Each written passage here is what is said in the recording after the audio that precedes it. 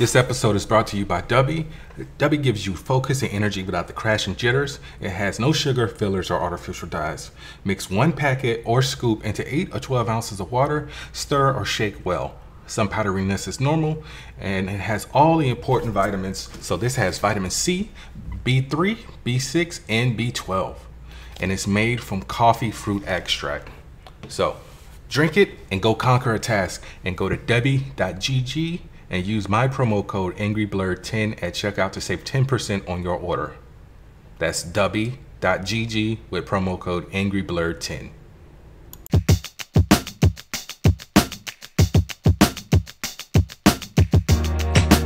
Yo, it's your boy Bernard, aka the Scarlet Spider, and welcome to another episode of the Angry Blerd podcast, where I will be discussing everything nerdy that has caught my eye over the week. So, it is the anniversary, the 5th year anniversary of Avengers Endgame. Don't have enough time to do a episode on that, just because there's a lot of content I need to get through. So, just notating it and had to acknowledge it. But speaking of the MCU, let's talk about the thing that hit everybody's screens this past, Wednesday? And that is the Deadpool and Wolverine trailer. The full trailer, not the teaser trailer that obviously came out Super Bowl Sunday. So, we got more Wolverine because obviously that Super Bowl trailer, we only got a silhouette. And apparently we got a sense of what's going on, but not really. All we know is that Wade has been recruited by the TVA and that his world is going to die. So I think that an incursion is happening. For those of you who don't know who an incursion is, go back and rewatch Doctor Strange in the Multiverse of Madness. And it looks like they plucked Wolverine possibly before the events of Logan, where Professor X had his meltdown, or this could be a completely different Wolverine. The only reason why I'm even going with the Logan implication is because that was what was said before. And Wade says to Logan, "You let your world go to shit." But we got more of Emma Corrin as Cassandra Nova, as we already confirmed like a few weeks ago because of the patent office situation. But we did get a reference to Pym Falls from Old Man Logan. Her base is Scott Lang's skull. So yeah, that's the thing. We got the traditional meeting Wolverine in a bar to recruit him with the classic "Go fuck yourself" from X-Men First Class. We got a jab at Rob Liefeld. If you go back and watch towards the end where they're doing the slow motion walk during the explosion around the town, there's a sign that says Liefeld's just feet. That is a poke at co-creator Rob Liefeld, who is the artist who drew Deadpool. He can't draw feet. Simple as that. We obviously saw the 21st Century Fox logo in the background before, but we got more detail of it. Thought I had my phone on Do Not Disturb, but let me do that right now. All right. So, Copperheads, that was in the background of that same slow motion scene as the Liefeld store. So I don't know if that's a reference to Captain America, because the one of the villains in Captain America Brave New World is the Serpent Society. We got a possible cameo from Lady Deathstrike. It is Lady Deathstrike, but we don't know if it's Kelly Hu. We got Callisto, Toad, and character named Starfish. We got a reference to Azazel. Possibly Colossus. It could also be the Russian who Kevin Nash played in 2004, 2003's Punisher movie that starred Thomas Jane, because it's just a big buff dude in a red and white striped shirt. We already know Pyro's sitting on the car. And a lot of people also think that Callisto is in, I mean, not Callisto, crap, what's the name of the lady who led the Morlocks? I can't remember. We got Dogpool. And, you know, we got the whole Mad Max scene with Toad and possibly Sabretooth. And the end of the trailers has them jumping through a sling ring made portal. So I posted on the Instagram and Facebook social media. Who do you think opened this portal? A version of Strange, Wong, or Ned? Shout out to Ken, who I need to have on the podcast one of these days. He said Ned. I'm like, no, don't let it be Ned, because that was a Sony choice since they decided to push this movie up. And I've talked about it multiple times. America Chavez was supposed to bring over Tobey Maguire and Andrew Garfield, but due to the fact that Sony pushed this movie up, Doctor Strange in the Multiverse of Madness had to be rewritten, and so Ned is affluent in magic. So yeah. Don't forget, Deadpool and Wolverine comes out July 26th. Might try to go see it in a legit IMAX theater, but do I want to drive down to Fort Lauderdale and spend $30 on one movie ticket? I might have to, because this is the only MCU movie that's coming out this year. I think that's the only Marvel thing outside of X-Men 97. Yeah, I think this is the only MCU thing, because X-Men 97 ain't MCU, guys. Sorry to burst your bubble. All right. Speaking of burst bubbles, Superman and Lois has wrapped up filming on season 4, which is the final season. So at the time of this recording, 3 days ago, they finished their final season. They had their wrap party. And on the bottom of the final call sheet, Bitsy Tulik, who plays Lois Lane, posted this. It said, to the best cast and crew in television, thank you for 4 seasons of tireless dedication, endless enthusiasm, and your massive talent in making Superman and Lois one of the best adaptations of the Superman mythology. And that is a personal note from Todd Helberg, Brent Fletcher, Gregory Smith, Lisa Lewis, Ian Samoli, and Melissa Critch. So yeah, it sucks that the show is ending due to the fact that, you know, the CW, well, Warner Brothers sold their shares of the CW.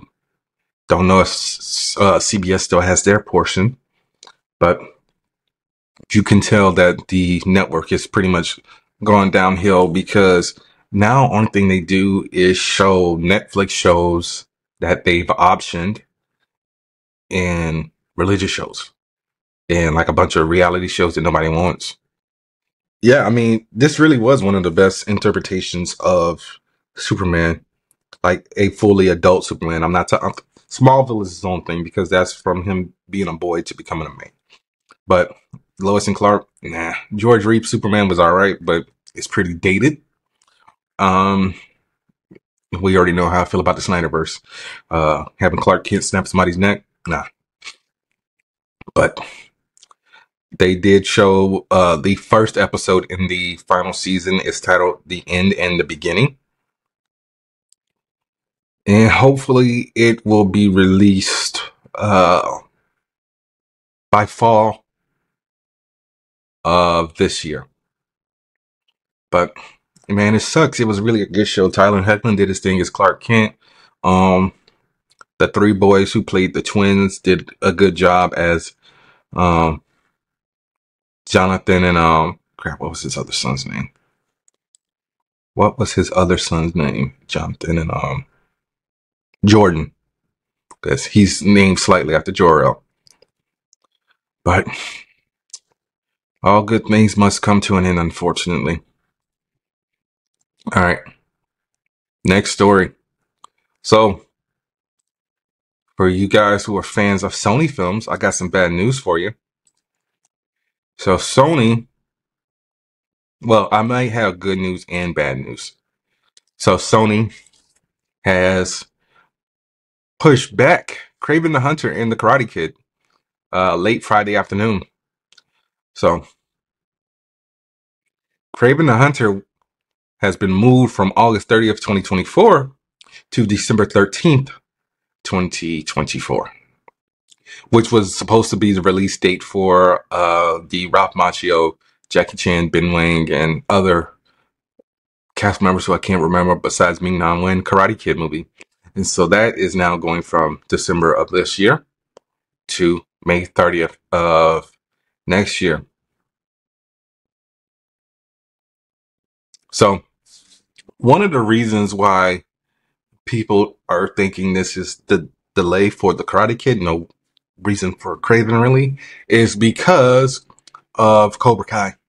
Because we don't know when the final season of Cobra Kai is going to be done or when it's being released. But we do know that it has to free up the character of Daniel LaRusso. Otherwise, it's just going to be kind of like a Wolverine in comic book situation. Like, how is he in two places at once? It also appears that the Lord of the Rings, The War of the Rohirrim, will also be coming out on December 13th. And something else. Oh, that's what it was. Animal Friends is supposed to be coming out on August 15th, 2025 as well. And that stars Ryan Reynolds, Jason Momoa, Aubrey Plaza, Daniel Levy, Laurel Howery, Addison Rae, and Ellie Bamber. And this is a R-rated live-action animation hybrid. So I guess Who Framed Roger Rabbit on crack? Maybe? I have no idea who Ellie Bamber is. She's 27. Oh, okay. She was on the Willow show. Didn't watch it. She was also in Nocturnal Animals. I didn't see anything she's in, apparently. Because I don't think anybody saw the Nutcracker in the Four Realms. And Addison Rae, the name sounds familiar, but I don't think I've seen anything with her in it. Oh, she was in Thanksgiving. So, I didn't saw that. All right. Some more Sony stuff. Sony has got the rights to Clue. So the board game that was once turned into a movie back in the 1980s that starred Tim Curry, Madeline Kahn, and Christopher Lloyd. Still haven't seen it, Loco. Leave me alone. Apparently, before Sony got the rights, Ryan Reynolds was supposed to be in a reboot of the franchise. But now that Sony has it with their deal with Hasbro, they are going to be doing a Clue TV show and a Clue movie. I've never been a fan of the board game. That might be the reason why I've never seen the movie, but I do like a good murder mystery. I like Knives Out. I like Glass Onion, despite the fact that Rian Johnson sold it to Netflix, and now I can't get the second movie to go on my damn shelf. So, sell the Seven Seas for that one, because Netflix, nah. I'm good on Netflix. But, I mean, maybe I'll watch it. Maybe I won't. I don't know yet. All right. So, speaking of Netflix, Wednesday has had a few casting updates over the past few weeks. The first one that came out was Steve Buscemi has joined the cast of season 2. No idea on who he's playing yet, but that's all we know so far. Is that Steve Buscemi will be joining the cast. Maybe he will be. Rumor is that he is going to be playing the new principal of Nevermore Academy. So here's my question with that. Is this going to be like Harry Potter in the Defense Against the Dark Arts teacher? Like every year, like the principal's going to get replaced. And how many years is the show going to go? I really feel like they can only maybe squeeze 4 years out of this show because Nevermore is a high school. And that's if they're lucky, they can squeeze 5 out. So I think really they're going to stop at 4. I don't know. Unless like they start to split it up where it's like, oh, this season is the first half of the semester and season 3 is like half of her sophomore year. I don't know. But yeah, so Steve Buscemi would be joining the cast, rumored to be the principal. And Thandie Newton, who I know from Crash, and I believe she was in Chronicles of Riddick. Apparently, she was in Mission Impossible 2. She was in 2012, The Pursuit of Happiness. She played Will Smith's wife. Norbert, who she played Eddie Murphy's love interest. She was on Westworld. I believe she was in Crash. She was in Solo's Star Wars story. Yeah, I was right. She was in the Chronicles of Riddick. She will be joining the cast as well. Her role has been kept under wraps, so no one has been able to figure out who she's playing. Maybe she'll be playing Uncle Fester's new girlfriend, because Fred Armisen did get bumped up to a series regular. I don't know. You guys are gonna watch Wednesday? Let me know. I plan on watching it because shout out to Al Gough and Miles Miller, creators of Smallville, creators of Wednesday. Also wrote Beetlejuice. So I will definitely be reviewing that when that comes out as well. So, speaking of things I need to review, Sonic 3. Toby Asher, who is the producer on that and the showrunner on Knuckles, said that Sonic 3 is going to be an incredible movie that's giant and fun and takes a lot of the plot of Sonic Adventure 2. So, can't wait for that, because Sonic Adventure 2, out of all the Sonic games from the 3D era, is possibly the best one. And they've been struggling to recapture that energy. Like Sonic Adventure 1 and 2 are both good. It kind of went downhill after that. Like Sonic Forces is okay. I don't even think I beat Shadow the Hedgehog. No, I did beat Shadow the Hedgehog. But the problem with Shadow the Hedgehog is I believe it had like 15 different endings. So it's just like, I get it. They were, trying to milk that game for all it's worth. Like I said last week, they gave him a gun and a motorcycle.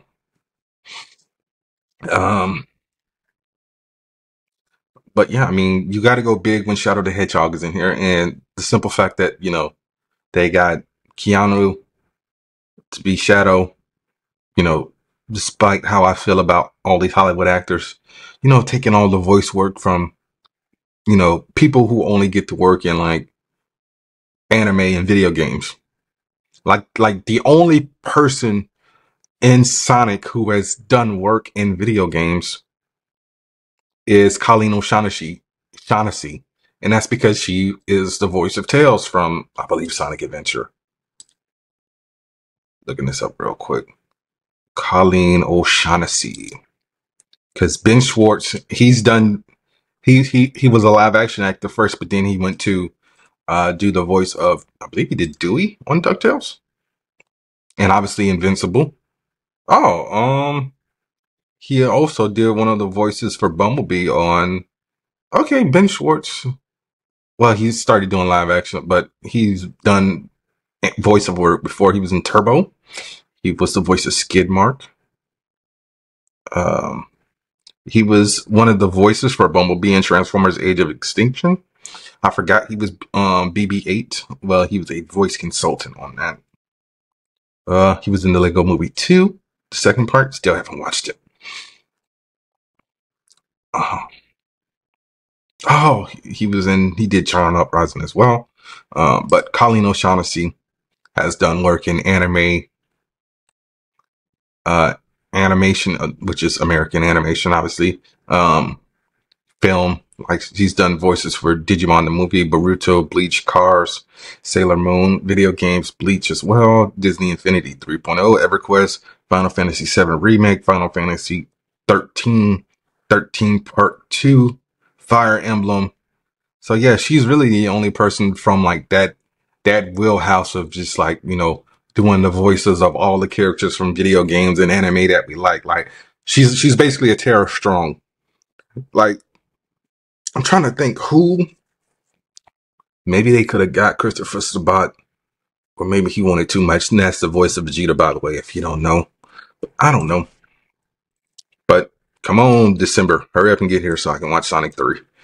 I really need a trailer because I need to hear Keanu's Shadow voice. Don't just do his don't do the John Wick voice, and don't do the what's the voice? Keanu and Speed.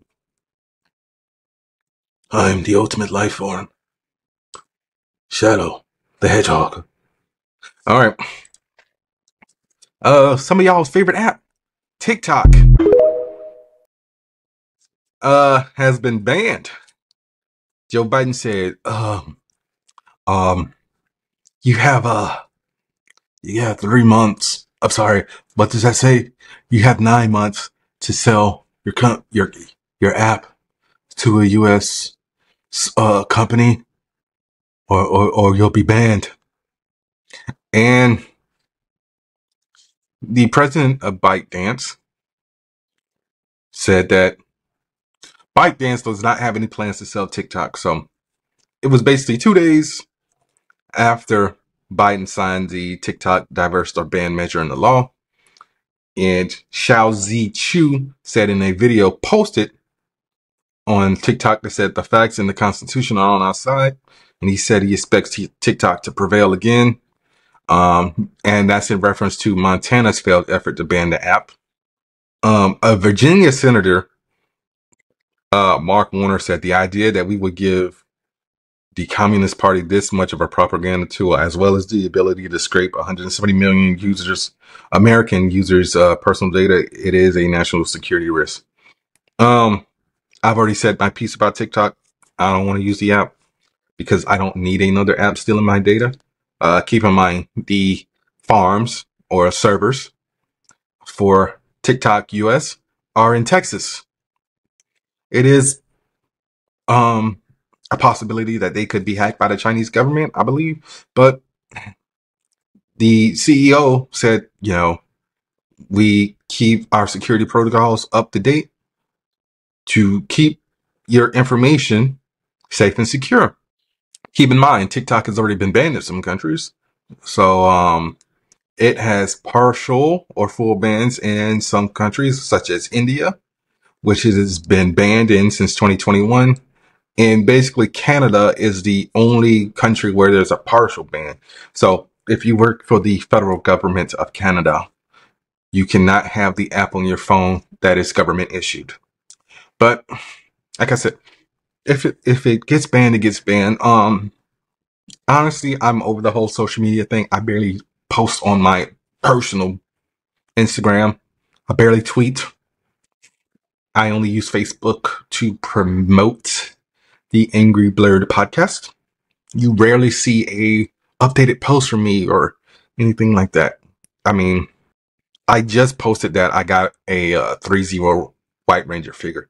You guys can't see it because I blurred my background, but it's that thing that's sitting on the table, like right there. It finally got delivered. But hey, man, I guess they don't know about a little thing called VPNs. So yeah, people will find a way to work around it. I don't know, because I don't really think you can, because like that's what people in other countries are doing. They're using VPNs to access TikTok, but I don't know. So that's that. They said they ain't selling, so he basically killed Leo DiCaprio in The Wolf of Wall Street. I'm not leaving. I'm not fucking leaving!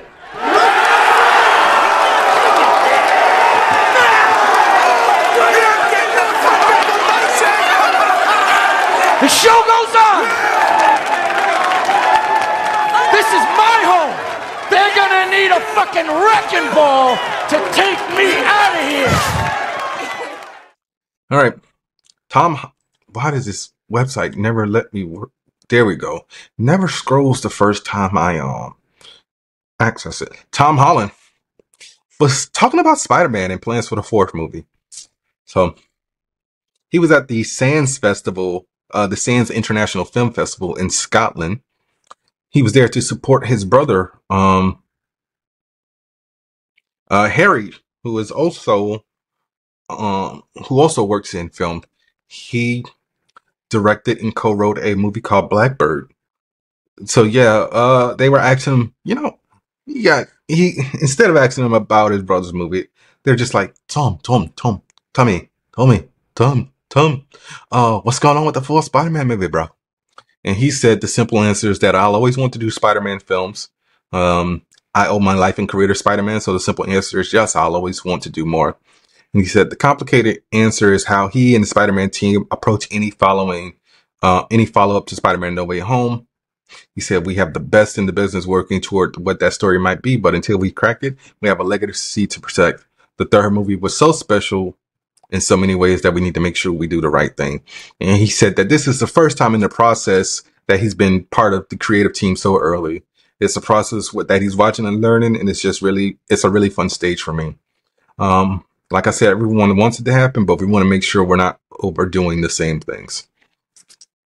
I can honestly say I respect that. So, yeah, last thing you want to do is go about the curse of the Spider-Man properties, and that's oversaturate your film with multiple villains. So, this is the first one that it made sense. We didn't need Topher Grace to become Venom in Spider-Man 3. That could have been saved for the fourth movie. Could have stretched out that Sandman stuff a little bit longer. You could have stretched out him and Harry, beefing a little bit more. Amazing Spider-Man 2.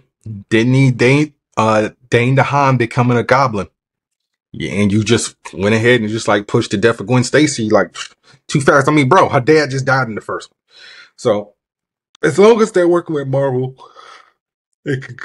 I feel like it's the Spider-Man franchise is in the right hands now. Everything that's Spider-Man adjacent outside of the animated Spider-Verse movies, Batman Web, garbage. Craven the Hunter, I'm scared. Venom, horrible. Morbius, what the hell was that? No.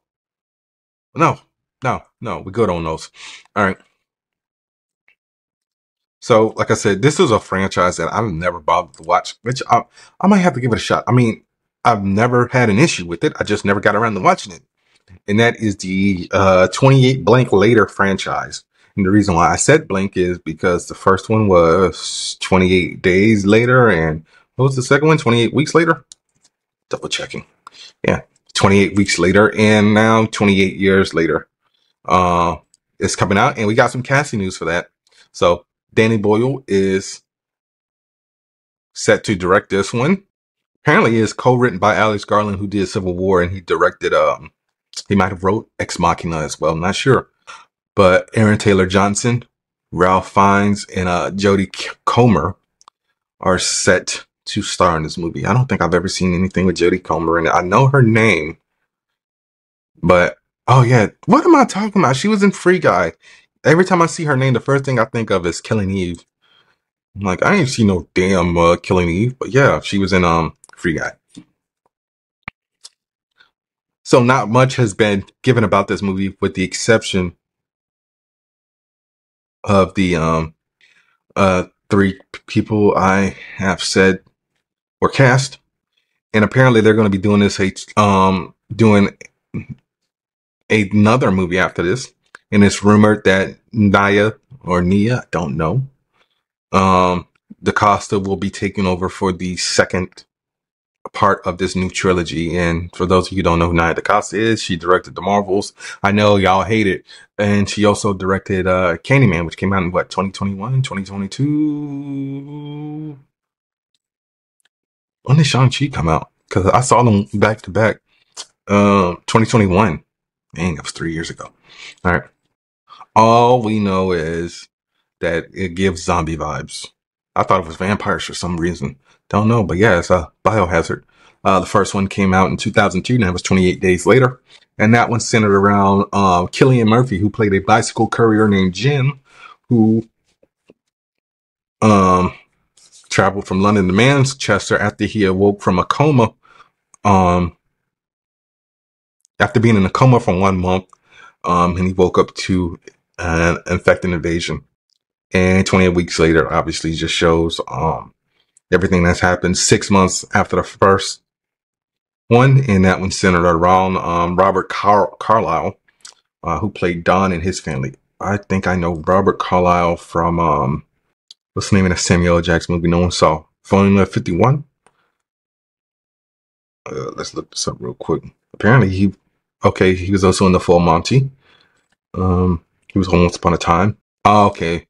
See, the issue with this movie is it's got two different names depending on where it was. In the UK, it was released as The 51st State. Very good movie if you haven't seen it. Oh, I forgot Emily Mortimer was in that. But one of these days, I'm going to get around to watching those movies. Don't know how soon, but I'll get to it when I get to it. It ain't going nowhere, okay?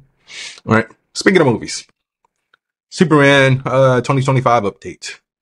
Nathan Fillion, who we know from the Rookie Castle, being the fan cast for Nathan Drake in Uncharted, Firefly, the Suicide Squad, being one of James Gunn's best friends because he's been in every single James Gunn movie in some way, shape, or form. Super, Slither, all three Guardians movies. Well, not Guardians 2 because they cut him out of that one. Being the animated voice of Hal Jordan in the the DC EU, I don't know, the animated films that started with Justice League War. They had their own franchise going on over there, but then they kind of scrapped it. All right, so he was doing he was doing an interview with Collider, and he described his take on Guy Gardner as a man who's 90% flawed, but doesn't care. And so he said, the reality is that people have flaws. We all have quirks. We all have vulnerabilities.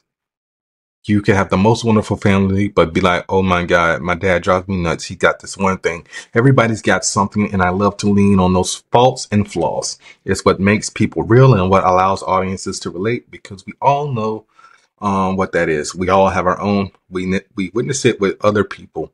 Guy Gardner is 90% flawed and doesn't care. And that's one of his major flaws. I think it's a real freedom in playing that. So for a guy who likes to play flaws and flawed people, Guy Gardner is a gold mine. Is he going to have the bowl cut, or is he going to have the modern haircut? Please don't let Nathan Fillion be out here rocking a bowl cut, because that man is what, 50 years old now? 53. Yeah. Don't give him no bowl cut, and that would be very weird. Like after he goes and shoots the Rookie. But yeah, now. So Superman 2025, I believe, comes out in July. Let's double check. Superman. Yeah, July 11th, 2025. So we will be keeping a lookout on that. Stars David Cornscliffe as Superman, Rachel Brosnahan as Lois Lane, Isabel Merced as Hawkgirl, Edie Gathegi as Mr. Terrific, Nathan Fillion, as I said, as Guy Gardner, Anthony Kerrigan as Metamorpho, Maria Gabriela de Farana as the Engineer, Sarah Sampaio as Eve Tessmacher, Skylar Gisondo as Jimmy Olsen, Nicholas Hoult is Lex Luthor, Wendell Pierce is Perry Wright, Pruitt Taylor Vince is Jonathan Kent, and Neva Howell as Martha Kent, and then Millie Alcock is supposed to be having a cameo as Supergirl, and the one that pissed everyone else off, Sean Gunn, is Maxwell Lord. All right. So I'm going to get into my breakdown review of Abigail. All right. Let me get the information first. Huh. Okay. So apparently, is this done by Universal? Yeah, it was. All right, so apparently Abigail is based on a reimagination of the 1936 Universal classic monsters film Dracula's Daughter. And this film follows a group of kidnappers who capture the daughter of a powerful underlord and demand $50 million for her release, unaware that the young girl is actually a vampire. All right. Directed by Matt Bertinelli Open and Tyler Gilpin. I believe, what is their name? They have a stage name together. What is it? Cause they directed Scream. Radio Silence. That's what it was. Yeah. Radio Silence Productions. They also did, VHS, Devil's Due, Southbound, Ready or Not, VHS 94, and they also did Scream 5. Oh, and, I messed up last week when I said that Melissa Barrera was in Scream 7. She was fired from Scream 7. She was in 5 and 6. All right. They're also doing a new version of Escape from New York. All right, cool.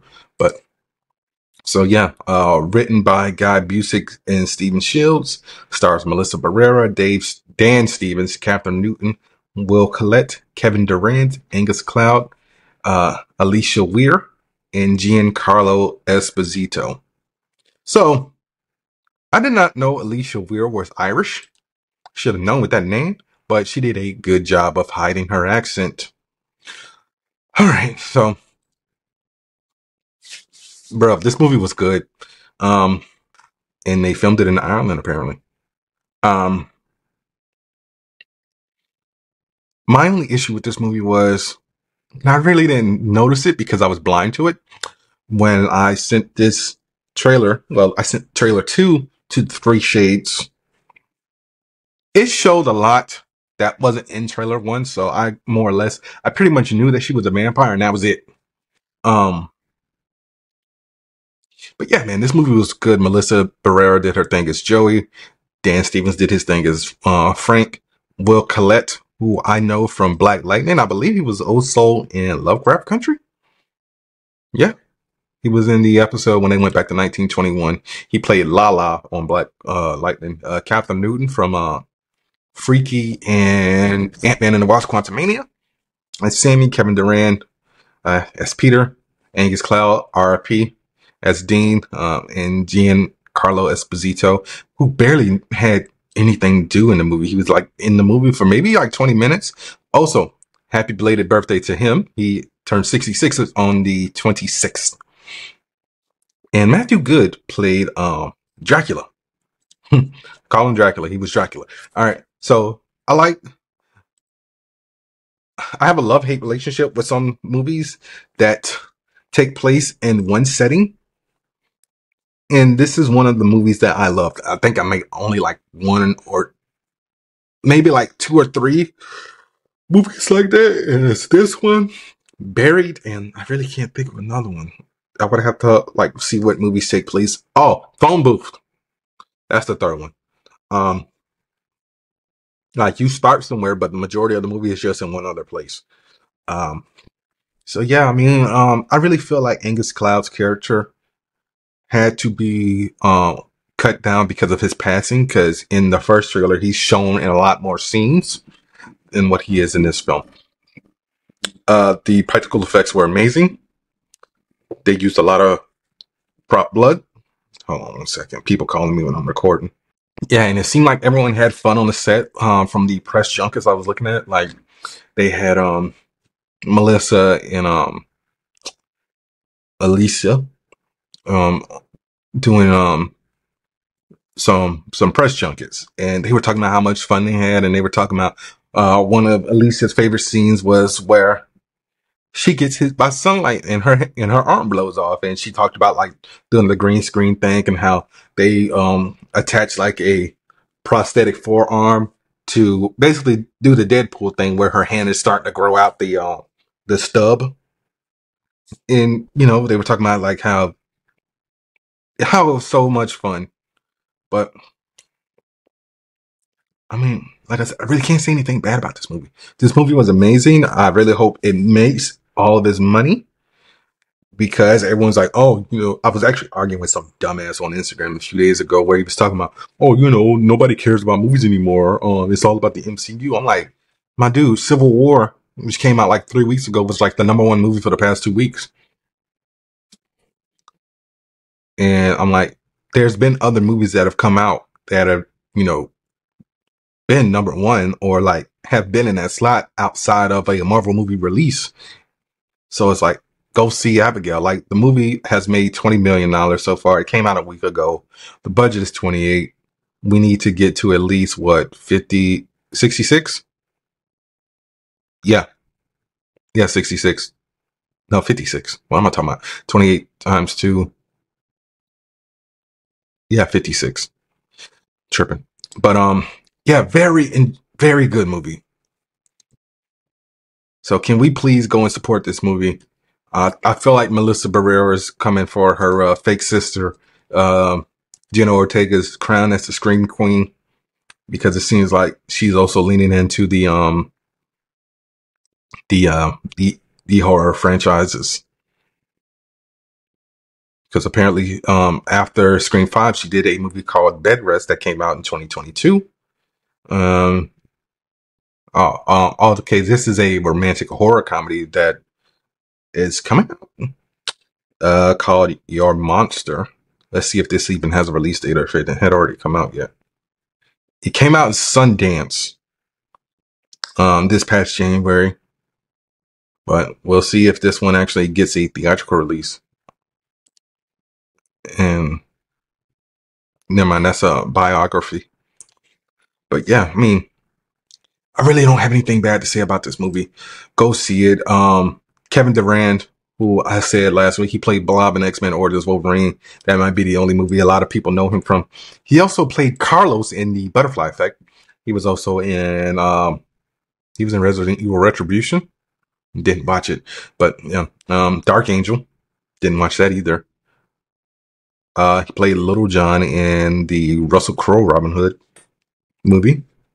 Oh, I forgot he was in Smoking Aces. But yeah, he did a good job playing a big buff idiot. So yeah, y'all go check out Abigail, okay? Don't be one of those people that are like, oh, you know, I'll just wait until it hits streaming. Cause those would be the same people who be bitching about movies not, it's not worth going to see. It's not worth going to see, bro. But anyway, let me get in my review of X-Men 97. All right, guys. Here's the breakdown for X-Men 97, episode 7, titled Bright Eyes, directed by Emmett Yanamura and written by Charlie Feldman and J.V. Ballard. The X-Men hold the funeral for Gambit while Rogue goes on a hunting spree for Trask and Bolivar Trask and Henry Gyrich. We get cameos from Thunderbolt Ross and Captain America, who try to stop her, but she outmaneuvers them by finding Gyrich in Mexico City with a little bit of help from Cap after she yeeted his shield up into the mountains. The rest of the X-Men arrive on Genosha to help with the recovery mission and end up finding Emma Frost, who has activated her new diamond form. Meanwhile, Roberto is being pressured by Jubilee to tell his mother that he is a mutant, because what if they were there, and what if her mom doesn't get the full story of why he was on Genosha in the first place? So those two go to Genosha. He tells his mom that he's a mutant. She's like, we knew. Okay, you don't burn down 3 houses, and who really thought you were, who really thought the yacht was burnt down by Somalian pirates? She said Cap, but we ain't telling this. Nope, keep this in house, and you got to distance yourself away from the X-Men because the shareholders don't really rock with mutants because their family's rich. Meanwhile, Morph calls the X-Men back on Genosha to Trask calling them because he says he wasn't responsible for what happened on Genosha and that he's in Madripoor, and they find Rogue in Mexico. I guess the communicators are also GPS locators. So big brother for X-Men, but whatever. So they go to Madripoor and find out that he's been working on an updated Sentinel. Trash kills Rogue, but then he returns to life as a hybrid Sentinel, and Cable time slides in to help the team and tells Jean to get out of his head because you ain't her. And that's when Scott realizes that Cable is little baby Nathan. He's like, look, man, we can catch up on the family reunion later. We got shit to do. But also, it is revealed that Bastion has been working with Sinister, Trask, and Gyrich. And surprise, Magneto's not dead. But we don't know what they're doing with him yet. And they also reveal, Bastion reveals to Sinister that the X-Men lied to the public and Professor X is in space. So there have been Easter eggs for Bastion all along. And by all along, I mean in episode 4, the Life Death segment, not the Motendo, where Forge is explaining to Storm about everything that's been going on and how he worked with the government. It was a picture of Forge and a few other individuals, but you do get to see a little purple. Well, not a little. He's not Chris Elliott in Scary Movie 2. You see a purple hand, but you don't get to see the rest of the body. So I knew it was Bastion as soon as they showed him with Gyrick, when Gyrick didn't have his glasses on, because I saw the goatee, I saw the purple skin. Bastion wears a very particular suit or uniform, because I don't know if it's considered a costume or not. And I'm like, oh God. So Theo James is providing the voice of Bastion. And he was saying, oh, you know, I'm going to be doing the voice of a character that's well loved. I don't know nobody who loved Bastion. You know where my hatred from Bastion came in? He killed Nightcrawler. He killed Nightcrawler in Second Coming, Messiah Complex. I can't remember. It was one of those. All right, let me look up when did Nightcrawler die. Not when did Nightcrawler come out. All right, yeah, when did Nightcrawler die? Yeah, Second Coming. So I'm gonna give y'all a quick rundown of Bastion, who is the anti-mutant master of Sentinels, and this is coming from Marvel. All right. So as a mastermind behind the anti-mutant attacks like Operation Zero Tolerance, Bastion has acted as a key general in the war on mutants.